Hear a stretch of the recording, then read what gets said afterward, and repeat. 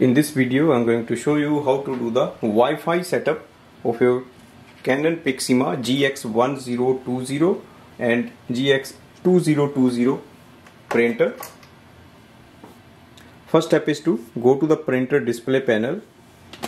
On the control panel, you have to click on the setting icon. Click on the printer setting, LAN setting, Wi-Fi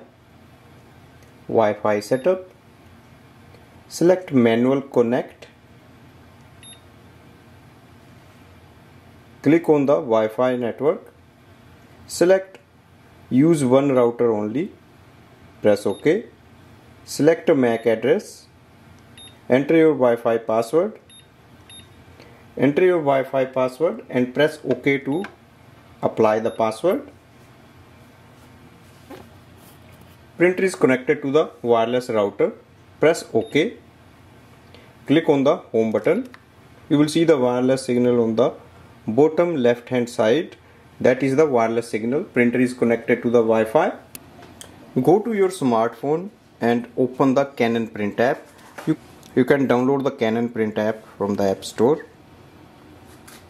On the main screen you will see a printer and also other options to use the printer. First step is to add your new printers. For that, click on the add switch, register printer. Wait for the printer to appear.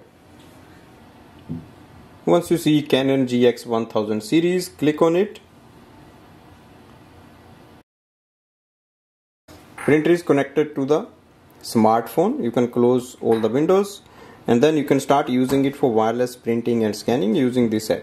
For example, to print a document, we can select any document, any photo, select it and just click on the next. Give a print command. So let's check the print speed. This way we can do the Wi-Fi setup of the printer using the home or office Wi-Fi network.